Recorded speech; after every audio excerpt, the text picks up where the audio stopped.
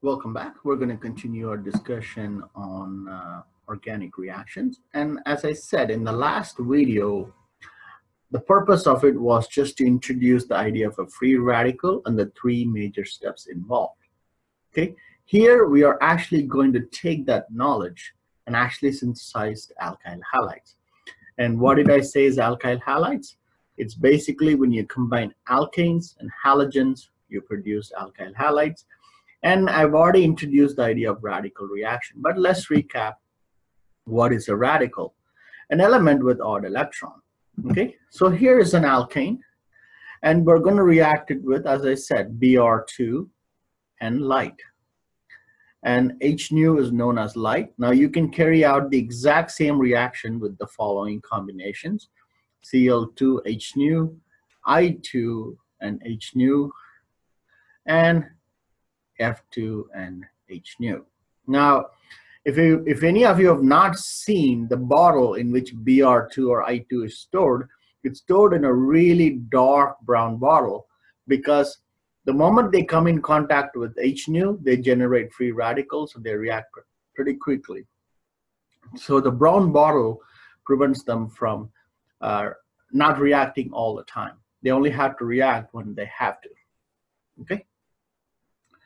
Very good. So let's keep moving.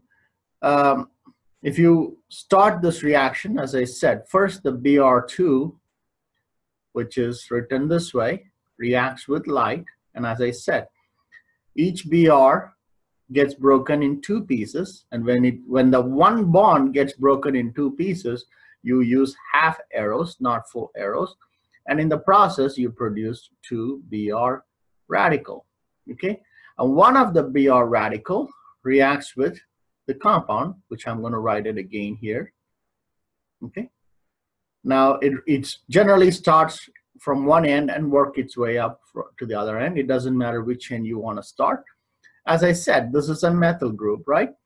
So we're going to, if you want, for now, this is going to react with Br2. That's what I have written, right? How about let's for now draw it as our structure that contains, that you're familiar with. Once you get comfortable with it, then you do not have to do this, okay? Again, I'm going to write this as, instead of CH3, I'm going to write it as CH2H. Now in the process, we have generated two Br2, right? So one of the Br dot reacts with this hydrogen. And again, this bond gets broken in two pieces.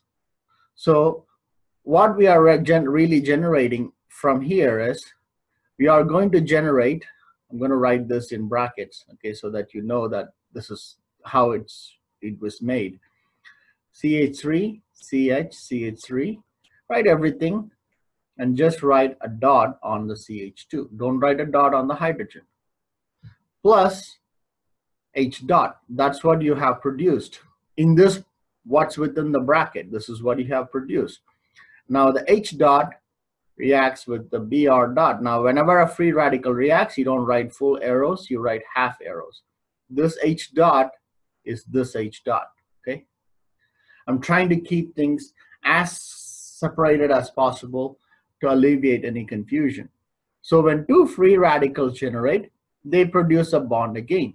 And in the process, we have this sitting by itself, okay? Dot. Now, if you remember, we produced two Br dot. Only one of them reacted initially to grab this hydrogen from the molecule, which means there's still one more Br left. And the second Br dot reacts again. Again, you don't write full arrows, you write half arrows.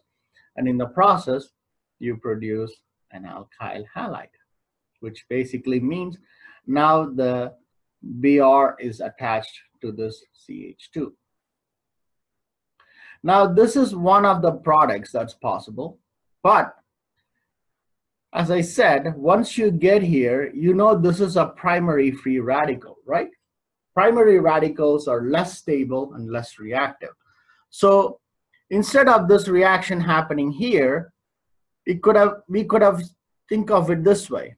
So CH3, CH, CH3, CH. Let's write this H this way and leave the rest of them intact.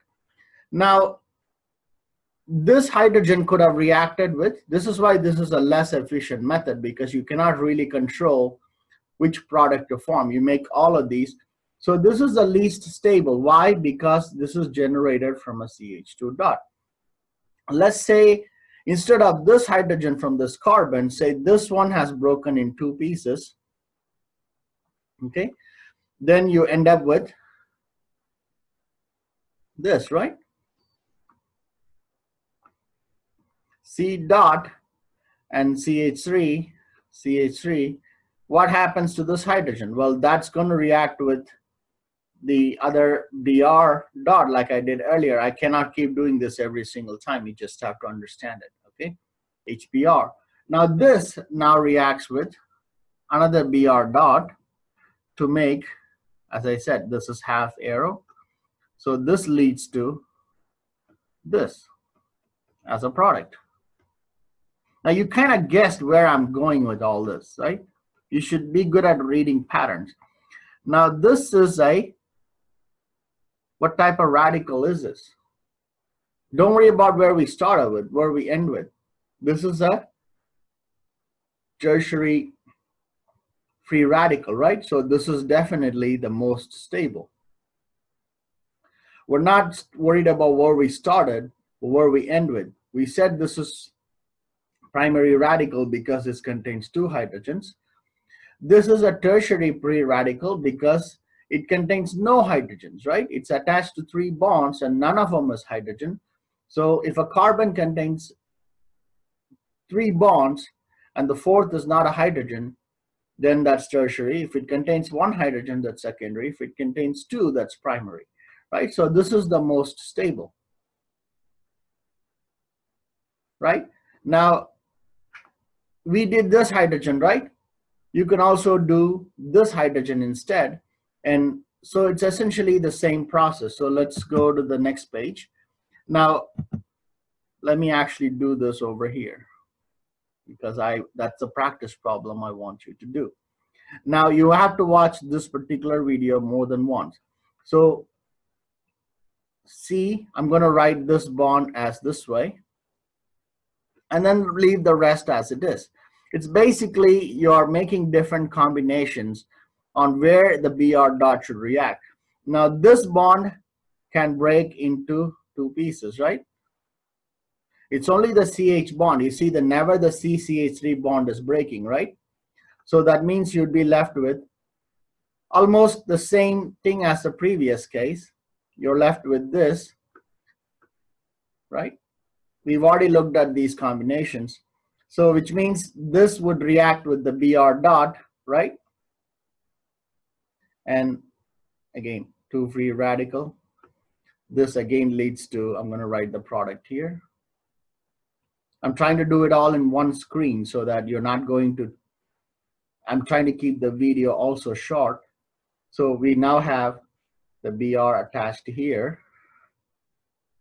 Make sure you don't add too many bonds because you cannot violate the rule of carbon having 5 bonds. You see, this is also a tertiary alkyl halide, right? Plus, obviously, you produced HBr here. So the H dot here react with one of the Br dot you produced. So you produced HBr as well.